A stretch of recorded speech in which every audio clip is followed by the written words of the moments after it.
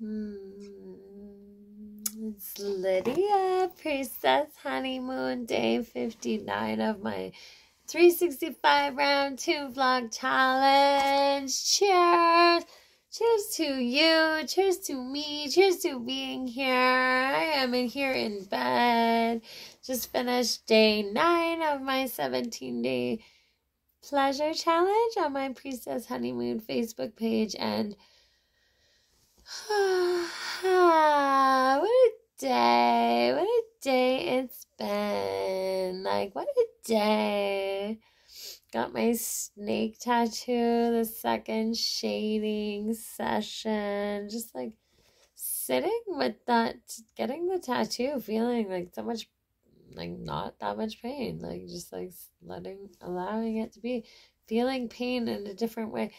Watching Love is Blind tonight, like really feeling things come up in the last few days over parenting, in relationships that I'm in, going, wow, no, I know my worth.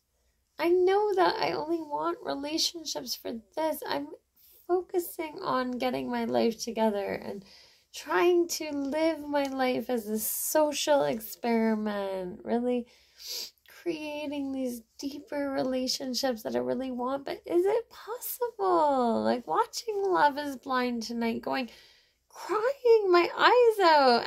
Although I was like, maybe I happened the bag at the time. But being like, no, this is possible for me. Knowing that these relationships, showing up at this level, and then like the people being like, oh, the people said, and the people said, but like this lover, beautiful man who's held so much space for me to really love myself and go so much deeper within myself, but showing up at that level, going, I don't want you for this, I don't want you for this, and like sitting with that, going like, do I need this?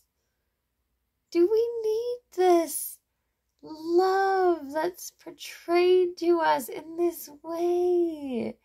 This happily ever after, like, what is that? We are the happily ever after. Blah, blah, blah, blah. I'm living it. I am living it. This is my happily ever after.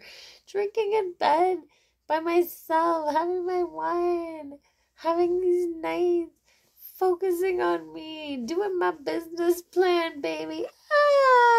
Princess Honeymoon, baby's life.